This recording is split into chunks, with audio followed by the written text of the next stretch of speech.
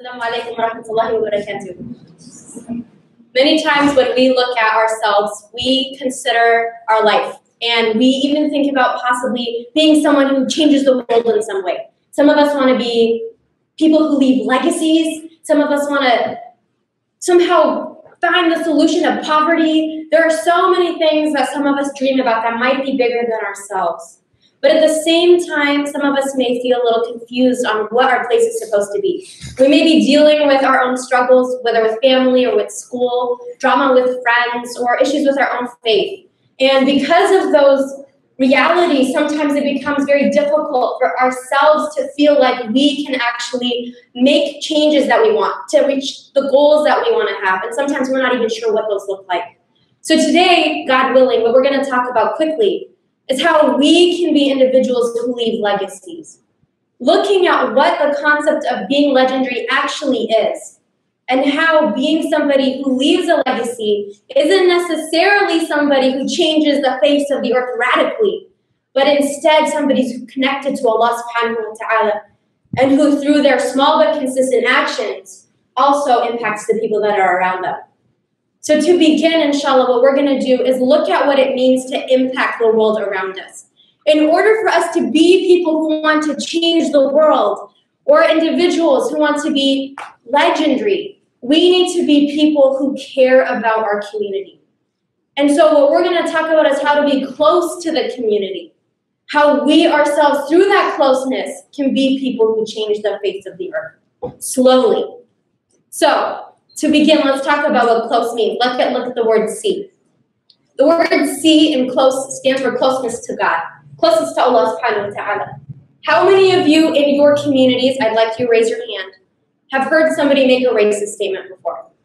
Raise your hands really high. Look. Okay, now look around the room.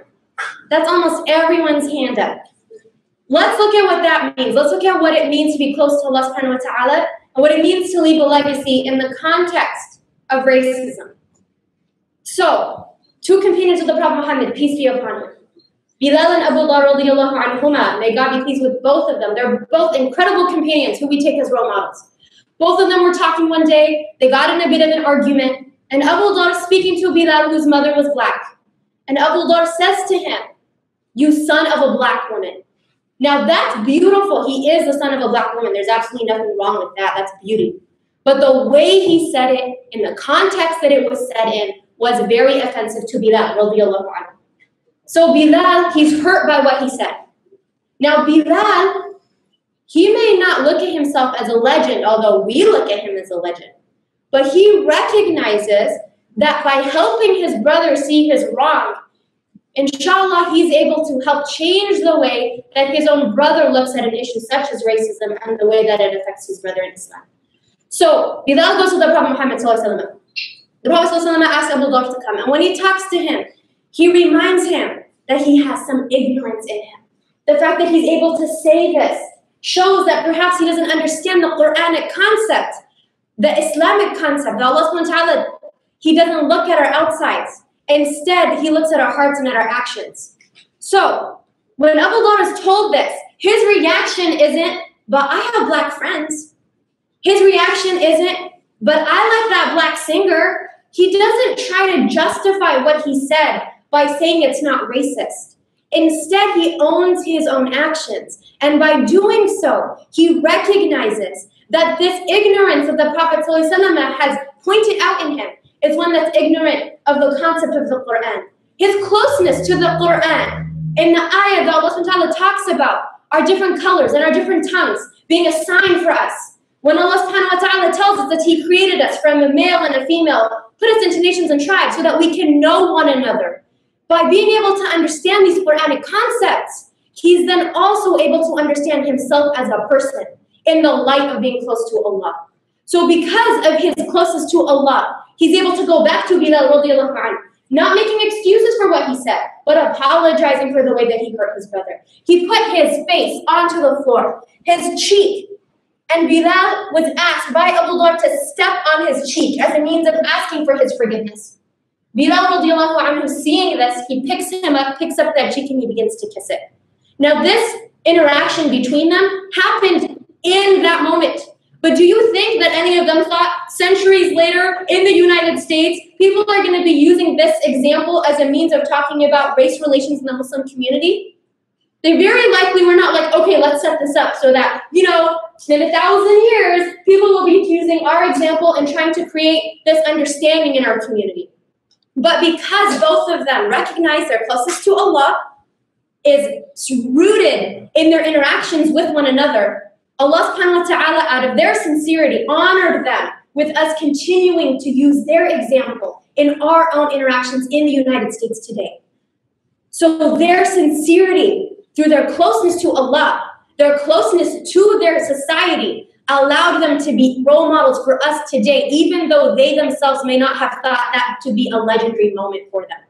Look at Kunta Kinte, rahmatullah alayh. How many people have heard of Kunta Kinte here? Okay, how many of you have heard of Malcolm X? Rahmatullah alayh. How many of you have read Malcolm X's biography? Who was that written by? Alex Haley. Alex Haley's great-great-great-great-grandfather is Kunta Kinte. If you read the book Roots, which Alex Haley also wrote, he talks about his great-great-great-great-grandfather being kidnapped from his village in the Gambia. He's kidnapped by individuals who take him here to be enslaved. He goes through all the hardships and the injustices of slavery, a free individual who's put into this situation. His family never knows what actually happened to him. When he creates another family here, his own daughter is sold away from him. So his own family that continues never knows what actually happens to him. But every time he goes through the pains of his life, he continues to say, it was Allah's will. And I tried to pray my subh prayer. And he continues to talk about this connection to Allah in a place where he's forced not to speak his native language, in a place where he's forced not to have his Islamic identity, but he continues to be close to Allah despite the struggles that he's going through. Now that understanding of Kunta Kinte at one point, I mean, this brother, subhanAllah, he's in one of the most difficult situations ever. He's enslaved. And yet through all of that, the power of his closeness to God, he eventually says that he didn't do all the things that he might have done in the beginning when it was easier, but he hoped that Allah would accept from him that he never touched pork and he never drank alcohol. He hoped that Allah would accept from him. And he talks about the things that he tried his best to do regardless of his situation. Now, Kunta Kinte, no one in his immediate family knew what happened to him. But look at how many centuries later, his grandson wrote a book that affected our understanding of Islam in America. Malcolm X, rahmatullah alayh, has been a means of people not only finding the beauty in Islam, but understanding the concept of social justice within an Islamic perspective. His great-great-great-great-grandson was somebody who helped America understand Islam in a different way. And yet Kunta Kinte, rahmatullah alayh, was so removed from every single Muslim that he grew up with. He was so removed from his community. Yet his sincerity to Allah, his understanding of maintaining that connection despite the struggle, his closeness to God was what allowed for him, subhanahu wa ta'ala, to allow his actions to continue despite the fact that nobody in his immediate time frame knew what happened to him. Look at us. Every single one of us are going eventually to leave. But we may be doing something right now between us and Allah that affects people that may not even know it affects them, that continues to help people, inshallah, centuries later. And inshallah, those people like us will make dua for them, like Kunta Kinte, rahmatullah alayh. So looking at what close means, the beginning means to be close to Allah subhanahu wa ta'ala.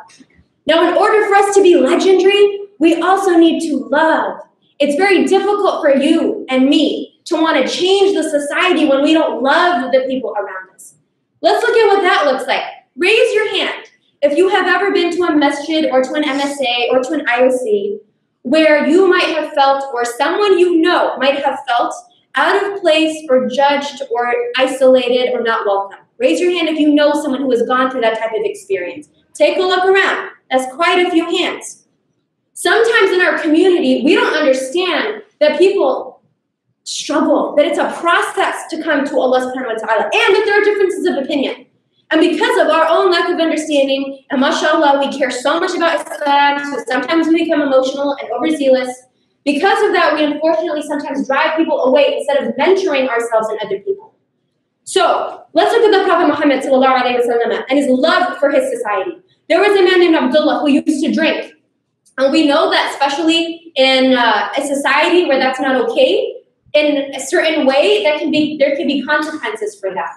So this companion, he keeps dealing with the consequences of his drinking problem. And at one point, the other companions, they get frustrated with him. And they're like, man, what's wrong with you? And they begin to say messed up things to him. The Prophet ﷺ stops them. And he tells them, this is a man who loves Allah and his messenger. He attests to the love of this man for Allah subhanahu wa ta'ala and his messenger. And he reminds them not to say things like this, that we shouldn't help shaitan overcome our own brothers and sisters. But look at the love of the Prophet ﷺ versus us sometimes, and I'm sure you've heard it in your IRC, sometimes you hear people in MSAs go, oh, and that sister, I saw her do this. Or, and that brother, he was in that spot. We hear people talking about others sometimes, instead of loving each other, loving one another, to the point that we want people to grow together, and so we're there to help them like their own relatives, when their relatives are loving. But the point is that look at the Prophet ﷺ's reaction. He doesn't say, oh, you're right, this isn't a believer. Oh, you're right, this isn't someone who belongs in the most pious community that ever existed. Instead, he attests to his love for the Prophet ﷺ and his love for Allah subhanahu wa ta'ala. In order for us to be legendary, we have to love the people that are around us. And love is in two different ways. The first one is we have to love our own selves. Raise your hand if there has been a point in your life where maybe you don't necessarily feel comfortable with who you are. You've maybe dealt with issues of self-esteem or not really liking the way that you look. Raise your hand if you've had those types of struggles. And it's a hard struggle to admit. But look around the room, that's a number of people. This isn't something you're struggling with alone. So many of us have this struggle. But loving ourselves is one of the ways through which, God willing, we can help create an environment that we leave an impact in because we care about ourselves enough and we have izzah, or we have this honor, but this humble honor in who we are. An example of the wrong type of love is shaitan. Adam alayhi salam, Allah asks shaitan to bow down to Adam. What's his response? I'm seeing this. What did he say? You're right, that was exactly, no. Seriously, what did he say? Exactly. He said, I am better than him. I'm made from fire and he's made from clay. That's exactly what racism is.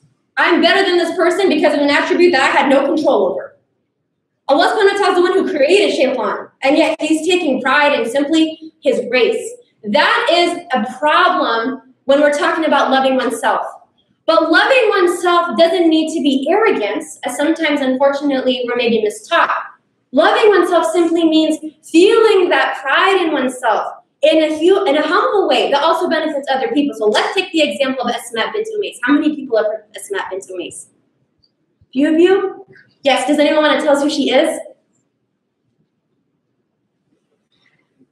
That's okay. Asma bint Umays, she was a companion of the Prophet Muhammad ﷺ. She accepted Islam in Mecca. They were persecuted in Mecca. She traveled with her family to Abyssinia. She lived in Abyssinia. So she stayed in Abyssinia for a number of years, and eventually she and the people in Abyssinia moved to Medina and moved with the Prophet Muhammad ﷺ. So by the time that this group from Abyssinia moves into Medina, it's already been like 7 years of the community of Medina establishing. So one time she's with the daughter of Umar radiallahu anhu, she's with Hafsa, and we know, those of us who are Sunni, Umar radiallahu anhu is a huge figure in our lives. We love Umar radiallahu anhu.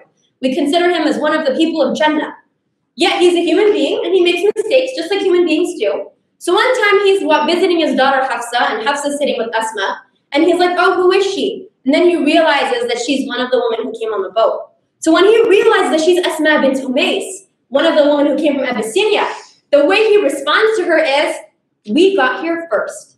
Therefore, we have more of a right to the Prophet Muhammad, peace be upon him, than you do.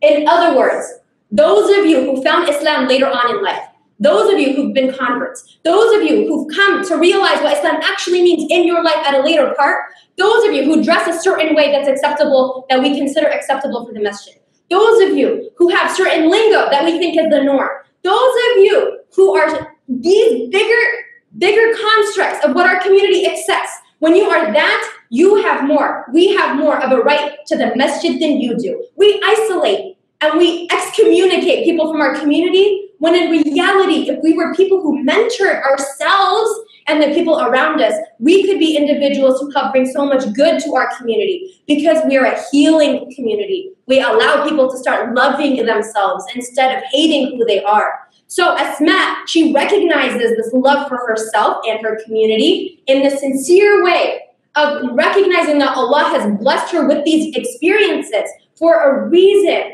Not just to test her to be away from the Prophet ﷺ, but also to be somebody who speaks up for her community. So out of her own love for herself, she says to Umar radiallahu anhu, because she's proud, in a good way, in a sincere, confident way, she responds to him and says, by God, you are wrong. You were with the Prophet ﷺ while we were hungry and we were thirsty and we weren't being taught the way that you were being taught with the Prophet ﷺ. I swear I'm not going to eat or drink anything until I go to the Prophet himself and tell him what you said. I'm going to say it like it is. Now, the incredible thing of what Asma did is that she herself, maybe in that moment, didn't realize what an impact that would have, not only for her smaller community, but for us today who are talking about her. But she actually took a direct action that would be helpful. Unlike sometimes us, maybe something happens and we're like, oh yeah, I'm going to post a really ugly picture of you on Instagram and let's see how that goes. Or maybe we post some like passive-aggressive status on Facebook and then like, you know, we're not really saying what happened, but we're saying what happened and everyone knows who it's talking about, but you know, I mean, like going through all of those different roads may not necessarily help the person realize their mistake. It could even cause bigger issues of love in our community. But what happens is Asma goes to the Prophet ﷺ. What does he say? When he heard what she said, he told her, sallallahu alayhi wa sallam, that Umar and his companions, they don't have more of a right to me than you do. You and your companions have made hijrah twice, and they've only made hijrah once. Oh, kama qala, sallallahu alayhi wa sallam. So, by saying this, she's being told that her and her community of people who came from Abyssinia have double the reward than the people who came immediately to Medina. In other words, those of you who have struggled, those of you who have been trying, those of you who may have felt unwelcome, who've had issues with the way that you look, you've been created, Allah subhanahu wa ta'ala recognizes your struggles. And when you're struggling and sincerely trying to come back to Him, there's double reward for the person who's striving for His sake. Now, Asma radiallahu anha, when she was told this and she told the other people who came with her, the other members of her community were so overjoyed by what they heard that they kept coming back to her over and over, the men and the women of her community. They wanted to hear this hadith again and again and again because it made them so happy to know that the Prophet ﷺ himself declared that they get double the reward. So the point here is that had Asma decided that she was just going to sit back and say, he is Umar, I mean, who can know more than Umar radiallahu anhu? May Allah bless him. He's such a high person who we held high in esteem. But the point is that she recognized that she had a voice that she needed to use to create agency within her own community. And through that voice, she continued to alter the way that we look at history. And she left a legacy in that moment that we reflect upon now in America, over 1,400 years later.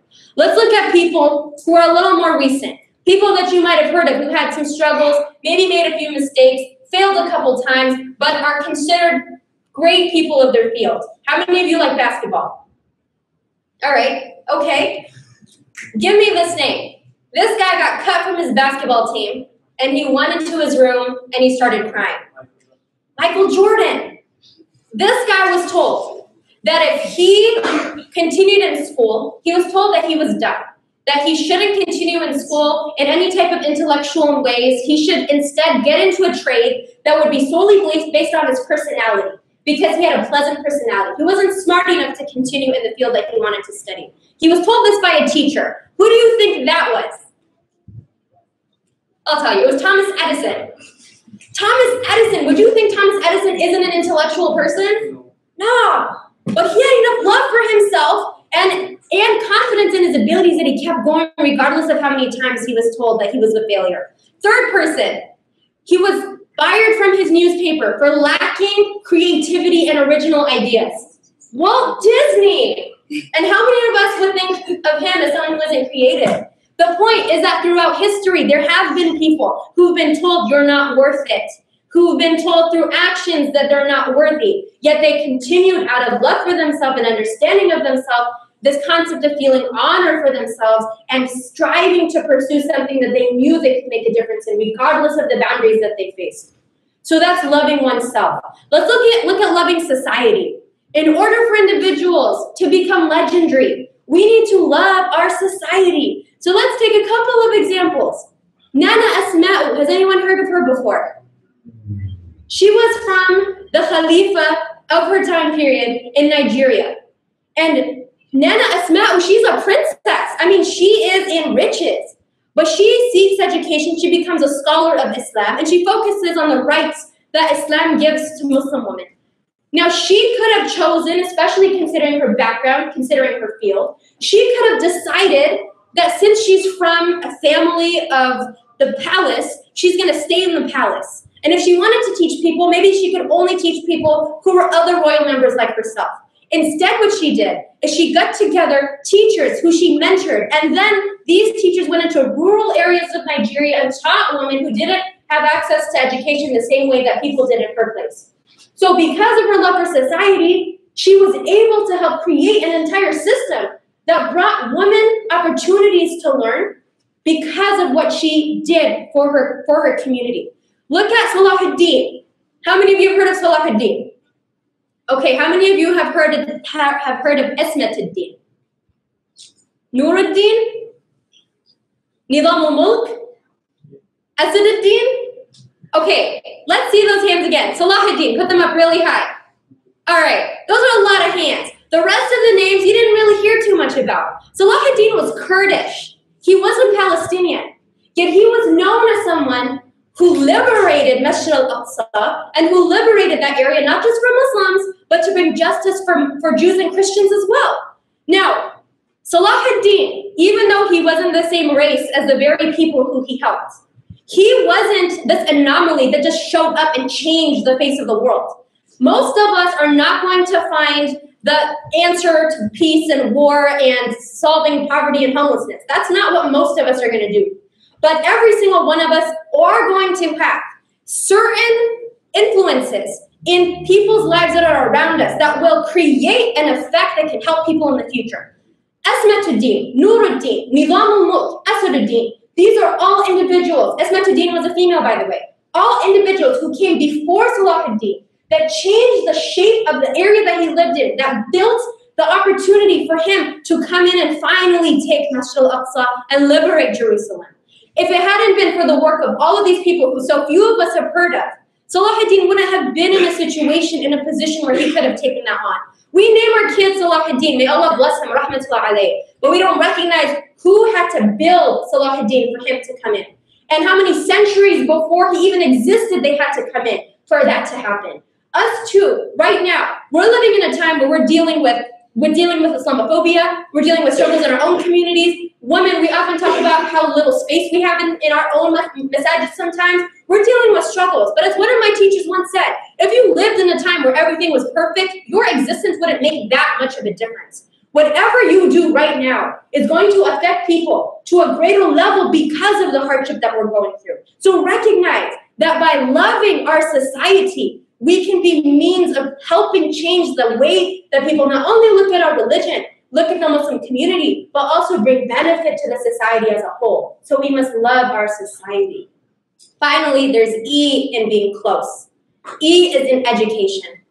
Sometimes we see things in our community and we get a little frustrated. There have been times that you might have heard things and you were told that those things were haram.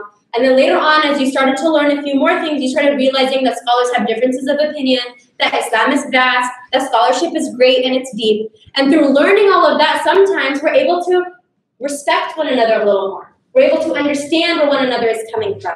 Educating ourselves is one of the means to loving the people around us. And that love, as we've been talking about, is something that can influence our actions. Let's look at the concept of having a female present in front of both men and women. That's an issue that a lot of communities have a contention with still.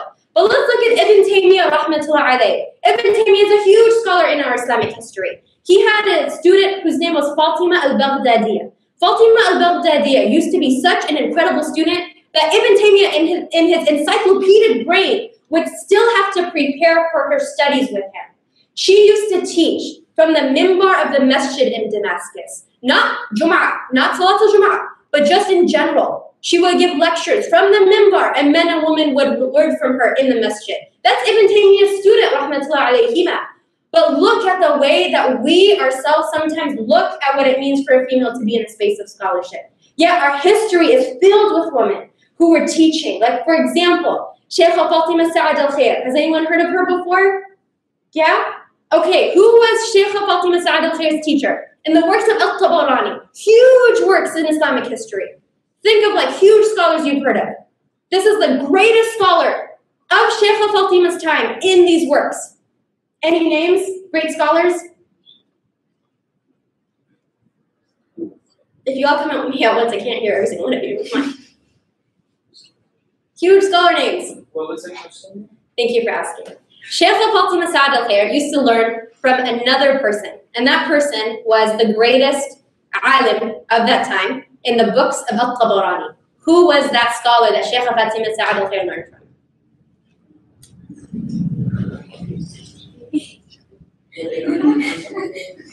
Sorry? All right, I'll tell you. Her name was Shaykha Fatima al-Juzdaniya. Shaykha Fatima used to learn from an alima who was a female in her time period. The works of Al-Tabarani were the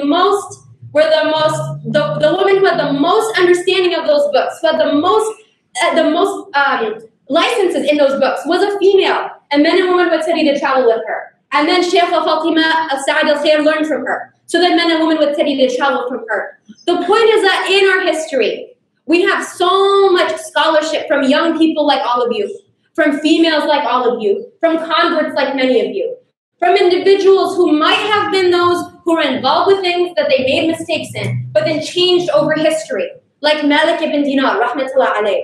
Some of us have things that we're maybe trying to become better through. We're trying to reconnect with Islam in different ways, Some of us may feel like we're already there and we've left that way of the past.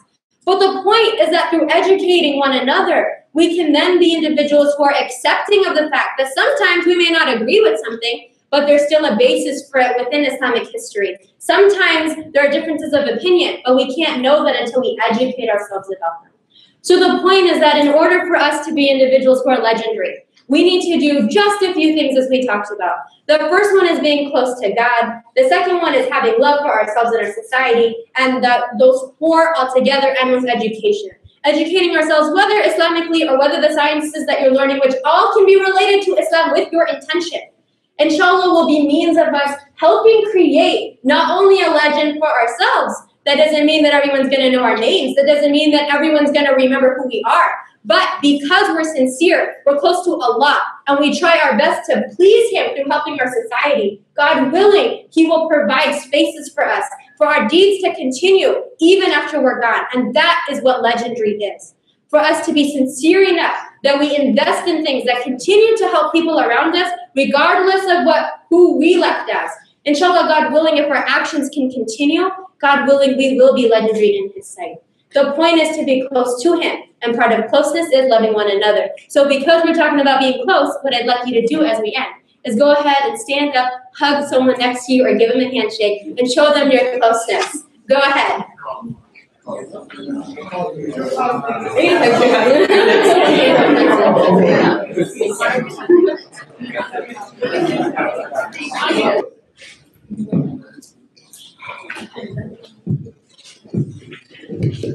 I know that they passed out some note cards and some pens. So if any of you guys have any questions that are already ready, sisters, you can pass them to like Yasmin, and brothers, you can pass them to I don't know where Rashawn. Oh, he's right here, he's collecting them. And you can bring them up, and we'll read them, and Ustadha will answer your questions. What are your views regarding parents pushing or recommending their kids into careers on the basis of money, as opposed to careers that they'll worldly change, i.e., more social workers or educators? My view with regards to parenting is that every child has different interests and has different skills, and that a parent should try their best to understand what those are and help encourage them into a field that they could use those. I know many parents have a specific view of a doctor, engineer, or doctor, or an engineer, or a doctor. And I understand that that's not very wide in terms of the range that we're given. And at the same time, though, if that's something you're actually interested in, it doesn't need to mean that you are money hungry or you're driven because of success, because that's what our community sometimes considers successful.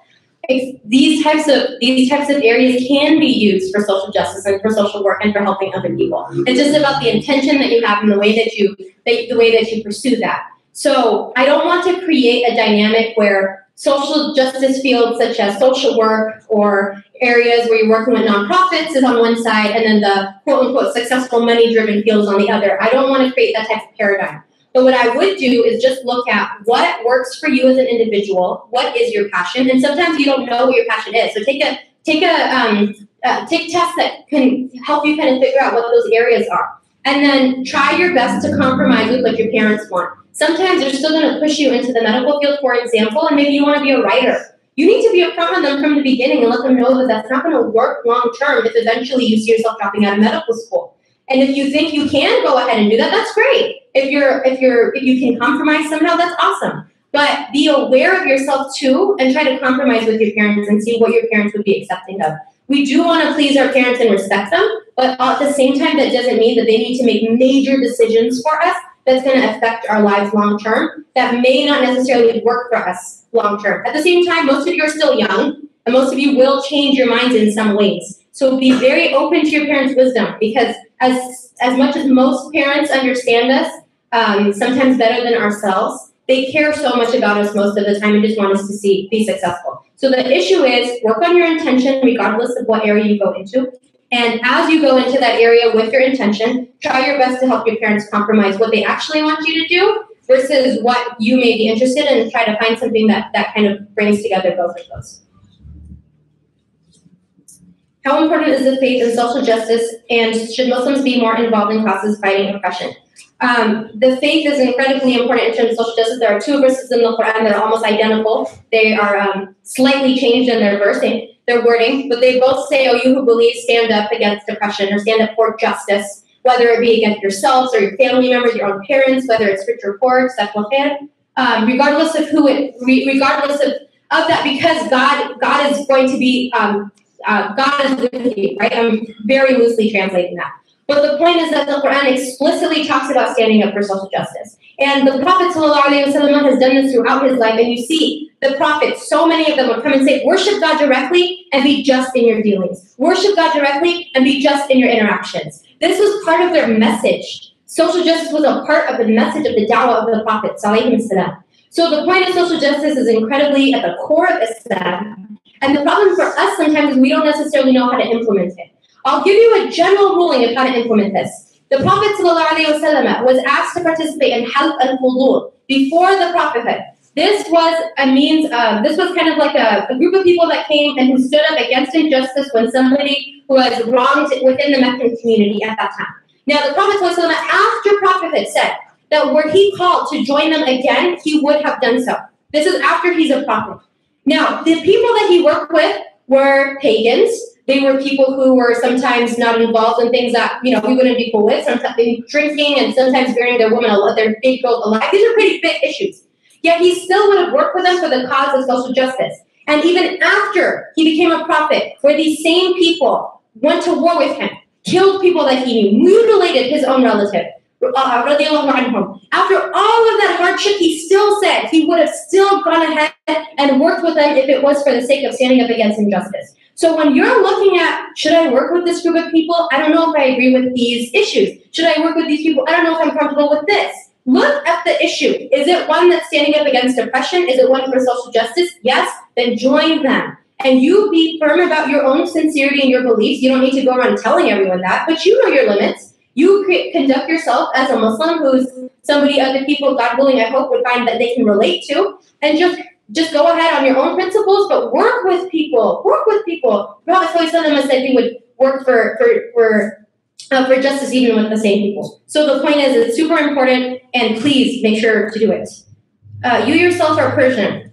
Frequently in America, the wider Persian community is disconnected from the Muslim community, either by sectarian Sunni Shia differences or differences in culture, religiosity, or lack thereof.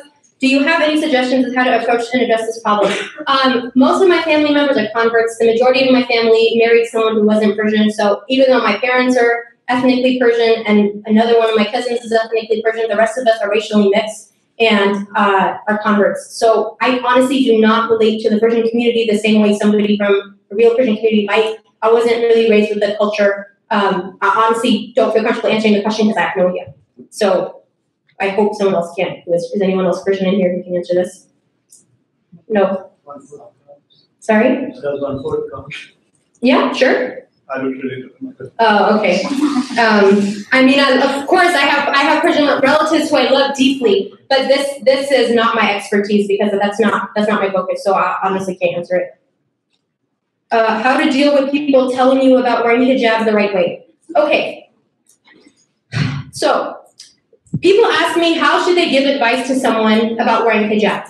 My typical answer is don't give them advice about wearing hijab, and the reason is because hijab is a very difficult thing to wear, and I don't mean just because you're judged immediately by what you wear. It means so many things, and not every person is comfortable wearing that outer garment so publicly for so many different reasons. We can't pinpoint it to a specific reason why someone's not feeling that that's the way they want to represent themselves at this point. So the point is, I would not recommend giving people advice on hijab unless you're really, really close friends and you know that they want that. Unless they've asked you to give them advice, unless you have that type of relationship where you know they're comfortable with that, that's different. But just coming up to someone and be like, wear hijab because Allah wants that, be careful. Because you could be somebody, a'udhu billah, who could turn someone away from the community. And hijab was legislated 14 years, at minimum, 14 years after the Prophet ﷺ started to begin the dawah. The Prophet ﷺ had mentorship in his community. He created these bonds between himself and the community. He helped people love Allah subhanahu wa ta'ala. The surahs that were revealed had to do with the hereafter. I'm not saying people who don't wear hijab don't have a close connection to Allah. My point is, as a general community, we cannot expect people to do things when we do not have programming like the Prophet ﷺ did. We don't have mentorship programs in general. We don't have spaces for women in general. Maybe we have a prayer hall, but it's not typically the prayer hall that the men have and the same access to knowledge. We can't expect people to be like the companions of the Prophet ﷺ when we are not the companions in the way that we mentor people in our communities. So the point is, you as somebody who might struggle with being told that you need to wear hijab this way or you need to wear hijab that way, listen, you know your struggles. And you know that Allah subhanahu wa ta'ala knows your reality. You work on yourself to the best of your ability with mentors who can help you get to wherever you're trying to go for the sake of Allah. Have supporters who understand you and who are willing to be your friend and who can help you in those times where you're really offended or hurt by someone. But realize that your issue of dealing with the struggle with hijab is one of so many issues our community is going through. So you're not alone. There are many people who feel like they're isolated. Recognize that, of course, hijab is a beautiful thing, inshallah, when it's possible. But at the same time, being consistent and slow in your growth is inshallah going to be pleasing to Allah subhanahu wa ta'ala versus doing something overnight. And I'm not encouraging it. Do it overnight if you're ready. Do it overnight if you're ready, even if it's a slow process. But the point is that it's okay if it takes you some time to get there. Your point is just you know that you have a goal to get to. And there are so many other aspects of that goal that need to happen for you to get to that point where you're comfortable and ready. And Allah subhanahu wa ta'ala knows this. Now, I'm not saying to make excuses for everything. All of us, whether it's hijab or anything else, we don't make excuses, but we do know that we're trying our best. We have people to support us and love us. And at the same time, we know that Allah subhanahu wa ta'ala recognizes how hard it is for us. So inshallah, take things to the best of your ability, have mentors who can help you, and find friends who can support you through that time. Because it's very hard when you feel like you don't belong and you don't have a place that you can contribute. There was a sister recently who was telling me she doesn't wear hijab, and she was saying that she just doesn't feel like she can have a place in the community because people immediately make assumptions about her simply because of her dress. And if we're to a point in our community where we're causing people to feel like they can't be a part of our community, heck yeah, they're going to go somewhere else. And then what are we going to do? And then we complain where we don't have people. Well, I mean, subhanAllah, we haven't provided those spaces for people. Yeah. So I had a question about what you were saying. What do you think you should do if you're struggling to kind of find your place in the community, in the Muslim community, or in Islam in general, especially if you're a woman? I mean, that's a really difficult reality for women especially, and I know it's a difficult reality for men too. I know we talk about women a lot, but men also are expected to be a certain way, and then you're not necessarily given relatable mentors to be that person.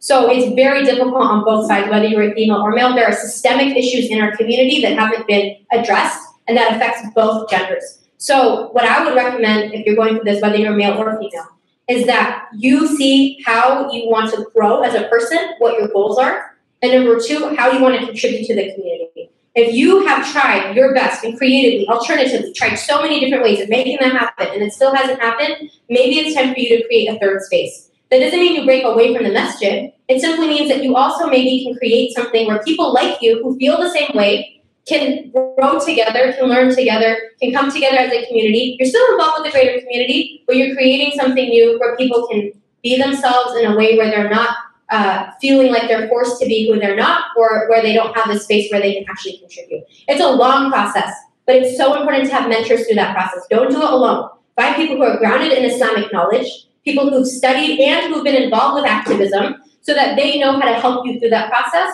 Because a lot of times the problem is we get excited and we want to change, and then we do things that aren't necessarily Islamically grounded. So make sure that through that process you have mentors, inshallah, to help you through. Inshallah. Sorry, this is the same question. These are all the same. A lot of stories we learn from and listen to are from the Prophet's time, where if there was a dispute or conflict, it was taken to the Prophet and settled on his authorities. And his authority was unquestioned. He was widely respected, and we learn from his wisdom. Right now, we live in a world with no Islamic leadership similar to the time of the Prophet, or, for example, in Catholicism. Does that lead to any difficulties, and who can Muslims turn to? Of course, this leads to difficulties, but you know what's incredible? The Prophet ﷺ laid the groundwork for Islam to be relevant until the end of time. So what that means is that even though there were questions during that time and they could go to the Prophet ﷺ immediately and they could get advice on what to do, there were also times where the companions had to make their own decisions. And they came to the Prophet ﷺ afterwards and told him what they had to do in making those decisions, and he mentored them through that process of the decisions. So the point is, yes, in general, they had that type of leadership, but at the same time, he set groundwork for them to make their own decisions after he was gone. So yes, right now, of course, we have difficulty with this. We're not now always sure who to go to. What I would recommend is, number one, recognizing that it's okay that sometimes there are going to be differences, but you need to find someone personally and as a community who you feel is relatable to your situation and who has a strong understanding of both the Quran and the Sunnah and the classical works, the classical understanding of what the Sharia is. Being able to have that person grounded but also involved with the general community, merging those two ideas helps people connect to them and understand how they're supposed to be as a student in Florida and also be a strong Muslim.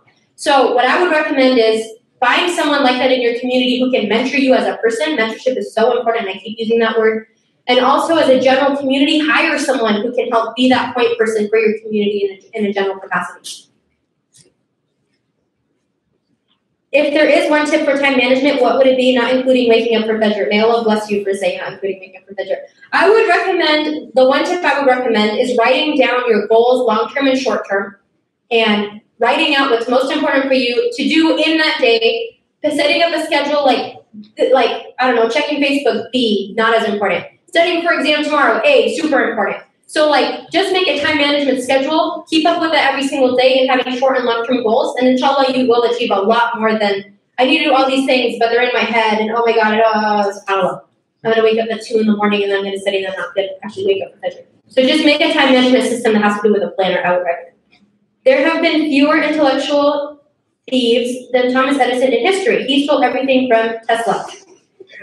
I will say that I am not in any way an expert in Thomas Edison or Tesla, or their biographies, or their realities. So forgive me for misstating something in my lecture if that's the truth. And I'm not saying it's not the truth. And thank you so much for clarifying. I can definitely see that throughout history we've attributed some ideas to others when that's not actually their idea. So may Allah forgive me if that is the case, and I give all credit to the other person. Often as a Muslim or whatever's right, inshallah, that's the one I would say if I do that.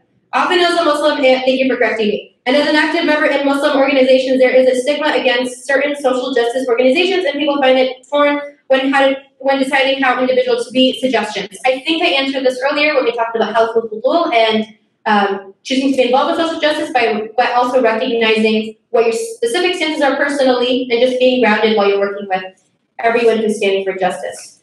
Final question, as a woman, I often find myself pulled in many directions and perhaps pushing myself too far, i.e. being a doctor, wife, mother, philanthropist, scholar. No, those are not big deals altogether. How do you find this balance? Well, I think what's really helpful is recognizing what your priorities are and then working based off your priorities. So, for example, if your priority is, let's say if you're a mom and your priority is your children, you're gonna change the rest of your life based on that. Or if your priority is to be a wife, or your priority is to be a doctor, or your priority is to be a scholar, and then seeing how that can maybe be the focus at certain times, but then also being able to balance the rest of it by giving each thing its due time. So I'll give you an example. Sometimes what I do is I work with my husband and we work on scheduling my schedule of traveling. And for me, I want to make a priority our relationship as a married couple. So of course, at the same time, I need to prioritize the issues of the community and being there to help specifically women and talk about issues that sometimes we don't get the chance to talk about when there are male scholars. So what is the priority there? Both are so important. So we work on balancing it. Some weekends for travel, some weekends for working on errands, house stuff, our relationship. So the point, I'm only giving you this personal example super embarrassing, which I said, the point is that sometimes what's helpful is to just look at the different aspects you have in your life, work with the people that are around you, and try to make something that balances them. They may not be 50-50, but you see giving each thing its due time. Now, at the same time, you might find that you wish you could give more time to your studies, but you have too much on your plate when it comes to family. That's okay. Sometimes that's going to happen in your life.